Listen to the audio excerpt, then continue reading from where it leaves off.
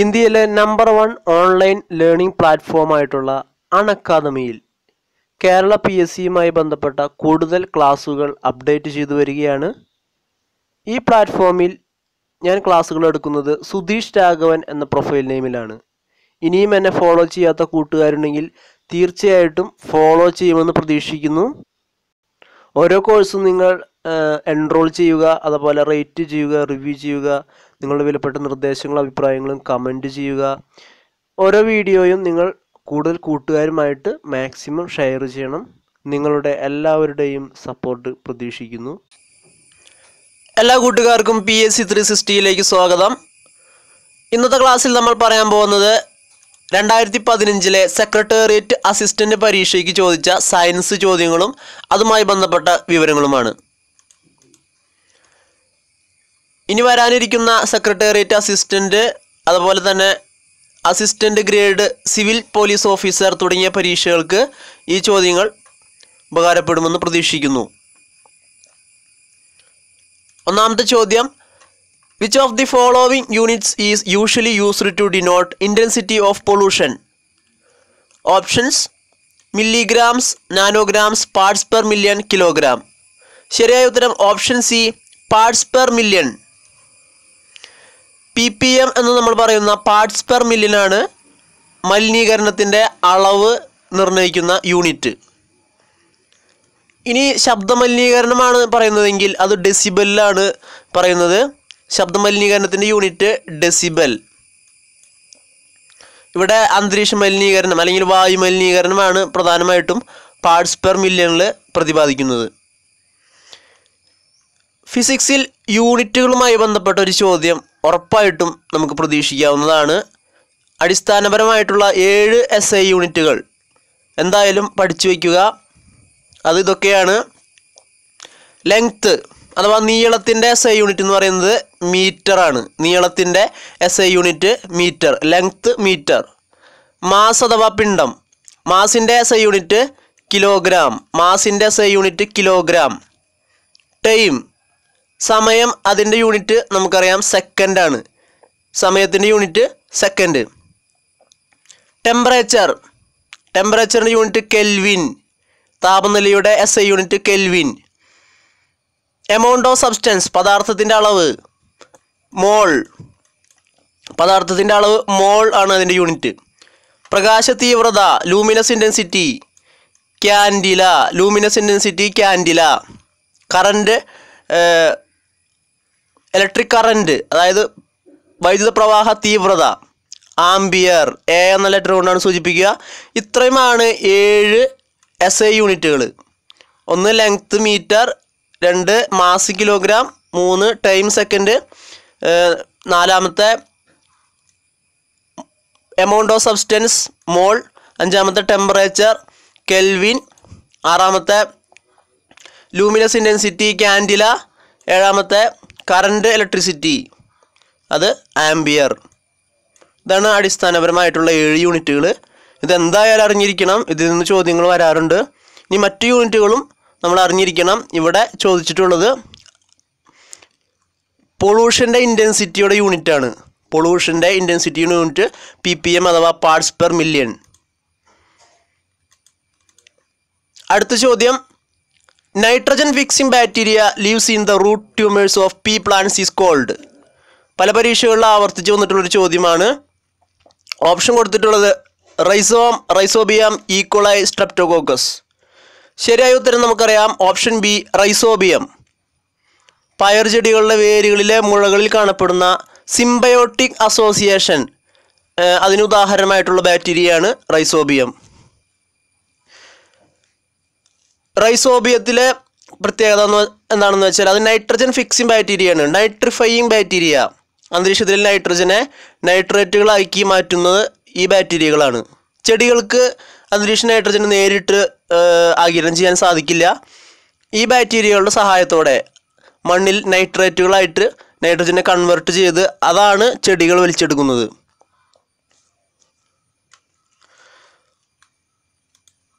ഇനി മറ്റു ഓപ്ഷനിൽ കൊടുത്തിട്ടുള്ള റിസോം.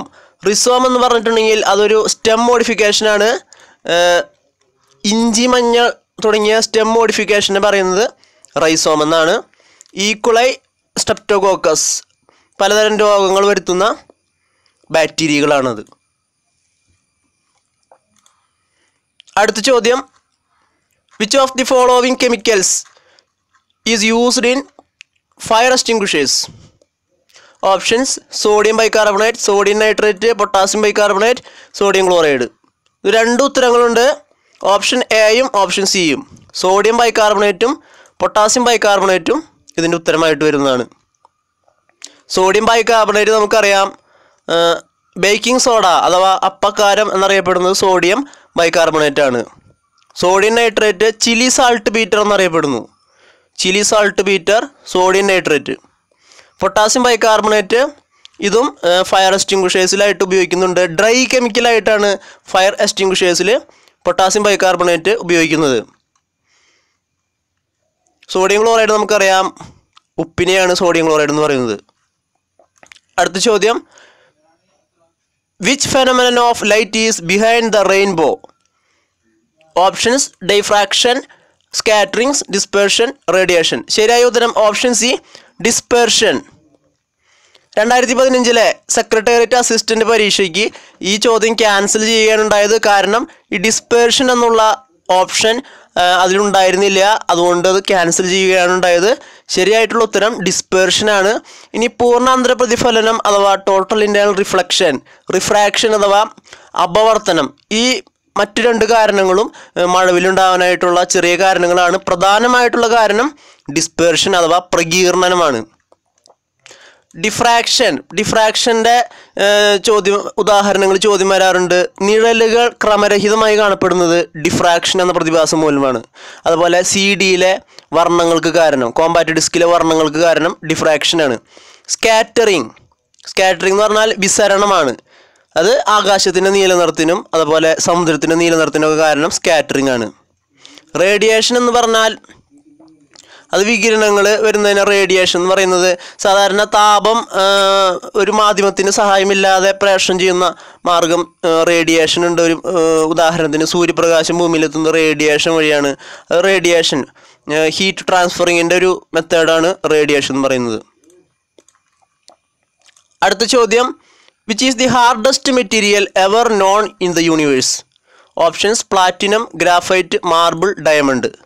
നമുക്കറിയാം ഇതുവരെ കണ്ടെത്തിയതിൽ വെച്ച് പ്രപഞ്ചത്തിലെ ഏറ്റവും കാഠിന്യമുള്ള വസ്തു ഡയമണ്ട് അഥവാ വജ്രമാണ്. പ്ലാറ്റിനം, ഓപ്ഷൻ എയിൽ പ്ലാറ്റിനം നൽകിയിട്ടുണ്ട്. പ്ലാറ്റിനം ഒരു കുലീന ലോഹമാണ്, നോബിൾ മെറ്റലാണ്. പ്ലാറ്റിനം അറിയപ്പെടുന്നത് വൈറ്റ് ഗോൾഡ്, ലിറ്റിൽ സിൽവർ ഈ പേരുകളിലാണ്. ഗ്രാഫൈറ്റ്, ഓപ്ഷൻ ബിയിൽ ഗ്രാഫൈറ്റ് തന്നിട്ടുണ്ട്. ഗ്രാഫൈറ്റിൻ്റെ പ്രത്യേകത ഇതൊരു കാർബണിൻ്റെ ക്രിസ്റ്റലൈൻ അലോട്രോപ്പാണ്. ഒരു കാര്യം ശ്രദ്ധിക്കുക, ഗ്രാഫൈറ്റും ഡയമണ്ടും കാർബണിൻ്റെ ക്രിസ്റ്റലൈൻ അലോട്രോപ്പുകളിൽ പെട്ടതാണ്. അതായത് അതിൻ്റെ ക്രിസ്റ്റൽ ഘടനയുള്ള അലോട്രോപ്പുകളാണ്. ഇതിൽ ഗ്രാഫൈറ്റിന് മാത്രം പ്രത്യേകത വൈദ്യുതി കടത്തിവിടുന്ന അലോഹമാണ് ഗ്രാഫൈറ്റ്. മാർബിൾ, കാൽസ്യം കാർബണേറ്റ് ആണ് മാർബിൾ. ചുണ്ണാമ്പ് കല്ലിലെ രാസപ്രവർത്തനങ്ങൾ നടന്നിട്ടാണ് മാർബിൾ ഉണ്ടാകുന്നത്, കാൽസ്യം കാർബണേറ്റ്.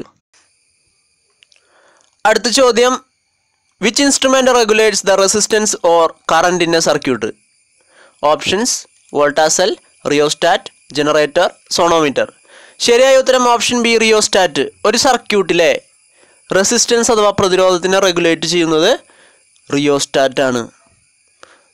റെസിസ്റ്റൻസ് വേരി ചെയ്യുമ്പോൾ അതിനൊപ്പം തന്നെ കറൻറ്റും വ്യത്യാസപ്പെടുന്നു. ഇനി ഓപ്ഷൻ എയിൽ കൊടുത്തിട്ടുള്ളത് വോൾട്ടായിക് സെൽ, അതൊരു ഇലക്ട്രോ കെമിക്കൽ സെല്ലാണ്. ജനറേറ്റർ നമുക്കറിയാം മെക്കാനിക്കൽ എനർജിയെ ഇലക്ട്രിക്കൽ എനർജി ആയിട്ട് കൺവേർട്ട് ചെയ്യുന്ന ഉപകരണമാണ് ജനറേറ്റർ. സോണോമീറ്റർ എന്ന് പറയുന്നത് ശബ്ദത്തിൻ്റെ ഫ്രീക്വൻസിയുമായി ബന്ധപ്പെട്ട പരീക്ഷണങ്ങൾക്ക് ലാബോറട്ടറികളിൽ ഉപയോഗിക്കുന്ന ഉപകരണമാണ്. അടുത്ത ചോദ്യം, the scientist who formulated the germ theory of disease is? Options Louis Pasteur, Lamarck, Hugo de Vries, Gregor Mendel.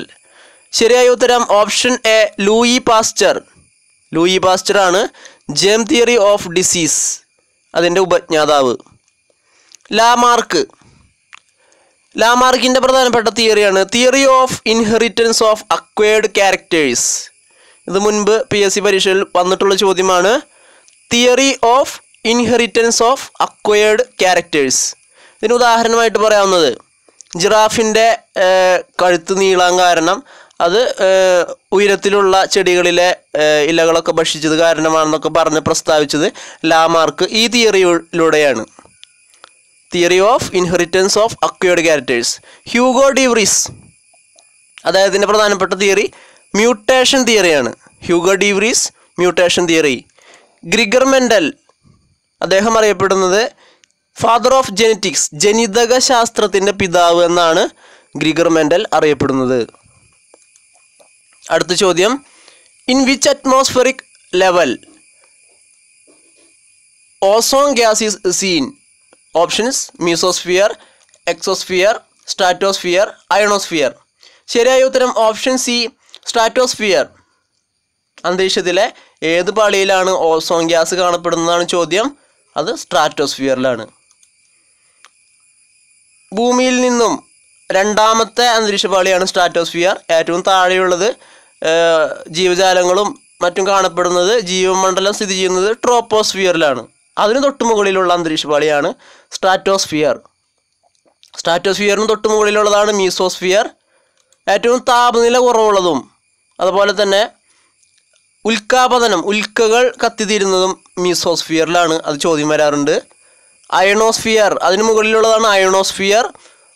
Radio തരംഗങ്ങൾ തട്ടി പ്രതിഫലിക്കുന്ന അന്തരീക്ഷ പാളി ഏതാണെന്ന് ചോദ്യം വരാറുണ്ട്. അത് അയണോസ്ഫിയർ ആണ്. എക്സോസ്ഫിയർ, ഏറ്റവും പുറമേ ഉള്ളതാണ് എക്സോസ്ഫിയർ എന്ന് പറയുന്നത്. ഇതിന് ശേഷമുള്ളത് ബഹിരാകാശമാണ്. ഏറ്റവും പുറമേ ഉള്ളത് എക്സോസ്ഫിയർ. അടുത്ത ചോദ്യം, which is the relay centre in our brain? Options pituitary gland, thalamus, spinal cord, meninges. ശരിയായ ഉത്തരം ഓപ്ഷൻ ബി, തലാമസ്. തലച്ചോറിൻ്റെ റിലേ സെൻറ്റർ എന്നറിയപ്പെടുന്നത് തലാമസ് ആണ്. സെറിബ്രത്തിലേക്കുള്ള ആവേഗങ്ങളെ നിയന്ത്രിക്കുന്നത് തലാമസ് ആണ്. അതുകൊണ്ടാണ് റിലേ സെൻറ്റർ എന്ന് പറയുന്നത്. നിദ്രാവേളയിലും, അതായത് ഉറക്കത്തിന് സമയത്ത് സെറിബ്രത്തിലേക്കുള്ള ആവേഗങ്ങളെ തടഞ്ഞു നിർത്തുന്നു. അതുപോലെ വേദന സംഹാരികൾ പ്രവർത്തിക്കുന്നത് ഏത് ഭാഗമാണെന്ന് ചോദ്യം വരാറുണ്ട്. അതും തലാമസിലാണ്. ശരീരത്തിൻ്റെ തപാൽ ഓഫീസ് അല്ലെങ്കിൽ പോസ്റ്റ് ഓഫീസ് എന്നൊക്കെ അറിയപ്പെടുന്നത് തലാമസ് ആണ്. പിറ്റ്യൂട്ടറി ഗ്ലാൻഡ്, ഇത് തലച്ചോറിൻ്റെ തൊട്ട് താഴെ കാണപ്പെടുന്ന ഒരു എൻഡോക്രൈൻ ഗ്ലാൻഡാണ്. ഒരു അന്തസ്രാവി ഗ്രന്ഥിയാണ് പിറ്റ്യൂട്ടറി ഗ്ലാൻഡ് എന്ന് പറയുന്നത്. മാസ്റ്റർ ഗ്രന്ഥി എന്നറിയപ്പെടുന്നത് പിറ്റ്യൂട്ടറി ഗ്ലാൻഡാണ്. പീയൂഷ ഗ്രന്ഥി എന്നാണ് മലയാളത്തിൽ ഇതിന് പറയുന്നത്. സ്പൈനൽ കോഡ്, സെൻട്രൽ നെർവസ് സിസ്റ്റത്തിൻ്റെ പ്രധാനപ്പെട്ട ഒരു ഭാഗമാണ് സ്പൈനൽ കോഡ് അഥവാ സുഷുമ്ന നാഡി. തലച്ചോറിൻ്റെ തുടർച്ചയായിട്ട് കാണപ്പെടുന്നതാണ്. നട്ടെല്ലിൻ്റെ ഉള്ളിലാണ് സ്ഥിതി ചെയ്യുന്നത് സ്പൈനൽ കോഡ്. മെനിഞ്ചസ്, തലച്ചോറിൻ്റെ ആവരണം ചെയ്തിരിക്കുന്ന ഒരു ഇരട്ട സ്ഥലമാണ് മെനിഞ്ചസ്. അടുത്ത ചോദ്യം, മീഥൻ gas is invented by the scientist. Options Alexander Volta, Alexander Fleming, John Dalton, Thomas Alva Edison. ശരിയായ ഉത്തരം അലക്സാൻഡ്രോ വോൾട്ട. മീഥേൻ ഗ്യാസ് കണ്ടെത്തിയത് അലക്സാൻഡ്രോ വോൾട്ട. അലക്സാണ്ടർ ഫ്ലെമിംഗ്, നമുക്കറിയാം പെൻസിലിൻ കണ്ടെത്തിയത് അലക്സാണ്ടർ ഫ്ലെമിംഗ് ആണ്. ആദ്യത്തെ ആൻറ്റിബയോട്ടിക് പെൻസിലിൻ കണ്ടെത്തിയത് അലക്സാണ്ടർ ഫ്ലെമിംഗ് ആണ്. ജോൺ ഡാൾട്ടൺ, ആറ്റോമിക് സിദ്ധാന്തത്തിന് ഉപജ്ഞാതാവ്, ആറ്റം കണ്ടെത്തിയത്, അതൊക്കെ ജോൺ ഡാൾട്ടൺ ആണ്. തോമസ് ആൽവ എഡിസൺ ഒരുപാട് കണ്ടുപിടുത്തങ്ങൾ നടത്തിയിട്ടുള്ളൊരു ശാസ്ത്രജ്ഞനാണ് തോമസ് ആൽവ എഡിസൺ, നമുക്കറിയാവുന്നതാണ്.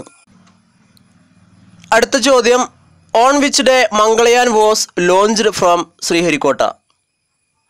Options 2012 November 5, 2013 November 5, 2014 January 24, 2014 September 24. ശരിയായ ഉത്തരം ഓപ്ഷൻ ബി, 2013 നവംബർ 5.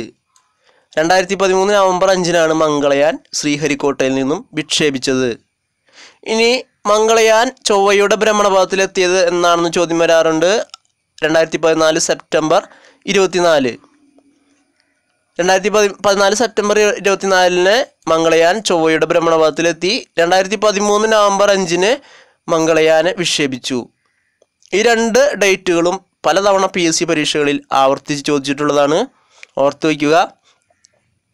ഇന്ത്യയുടെ ആദ്യത്തെ ഗ്രഹാന്തര ദൗത്യവും ഇന്ത്യയുടെ ആദ്യത്തെ ചൊവ്വാ ദൗത്യവും മംഗളയാനാണ്. ലോകത്തിലെ ഏറ്റവും ചെലവ് കുറഞ്ഞ ചൊവ്വാ ദൗത്യം അത് മംഗളയാനാണ്. 450 കോടി രൂപയാണ് ആകെ മംഗളയാനിൻ്റെ ചെലവ്. ഇത് വളരെ കുറവാണ്. മറ്റു രാജ്യങ്ങളുടെ ചൊവ്വാ ദൗത്യങ്ങൾ വെച്ച് നോക്കിയാൽ ഏറ്റവും ചിലവ് കുറഞ്ഞതാണ്. അതുപോലെ ആദ്യത്തെ പരീക്ഷണത്തിൽ തന്നെ വിജയിക്കുന്ന ലോകത്തിലെ ആദ്യത്തെ ചൊവ്വാ ദൗത്യവും മംഗളയാനാണ്. മാർസ് ഓർബിറ്റർ മിഷൻ MOM എന്നാണ് ഇതിൻ്റെ ഔദ്യോഗിക നാമം. പദ്ധതിയുടെ ചിലവ് ഓർത്തു വയ്ക്കുക, 450 കോടിയാണ്. ഔദ്യോഗിക നാമം മാർസ് ഓർബിറ്റർ മിഷൻ അഥവാ MOM. ഇതിൻ്റെ ദൗത്യത്തിൻ്റെ തലവൻ P കുഞ്ഞികൃഷ്ണൻ. മംഗളയാൻ ദൗത്യത്തിൻ്റെ തലവൻ P കുഞ്ഞികൃഷ്ണനായിരുന്നു. ISROയുടെ അന്നത്തെ ചെയർമാൻ K രാധാകൃഷ്ണനായിരുന്നു. മംഗളയാൻ വിക്ഷേപിച്ച സമയത്തെ ISROയുടെ chairman K Radhakrishnan. PSLV C-25 എന്നാണ് ഇത് വിക്ഷേപിച്ച PSLV C-25 ആണ് ഇത് വിക്ഷേപണ വാഹനം. മംഗളയാൻ വിക്ഷേപിച്ച വാഹനം PSLV C-25. ചോദ്യം വരാറുണ്ട്. ഇത്ര കാര്യങ്ങൾ ഓർത്തു വയ്ക്കുക. മംഗളയാനെ കുറിച്ച് ചോദ്യങ്ങൾ വരാറുണ്ട്, ഓർത്തു വയ്ക്കുക. ഇന്നത്തെ ക്ലാസ് നിങ്ങൾക്ക് ഉപകാരപ്പെട്ടെങ്കിൽ കൂടുതൽ കൂട്ടുകാരുമായിട്ട് ഷെയർ ചെയ്യണം. ഇനിയും ഇതുപോലെയുള്ള കൂടുതൽ ക്ലാസ്സുകൾ ലഭിക്കുന്നതിനായിട്ട് PSC 360 ചാനൽ സബ്സ്ക്രൈബ് ചെയ്യുക. അതുപോലെ അക്കാദമി ആപ്ലിക്കേഷനിലെ സുധീഷ് രാഘവൻ എന്ന പേരിലുള്ള എൻ്റെ പ്രൊഫൈലും ഫോളോ ചെയ്യാൻ മറക്കരുത്. സപ്പോർട്ട് ചെയ്യുന്ന എല്ലാ കൂട്ടുകാർക്കും താങ്ക് യു.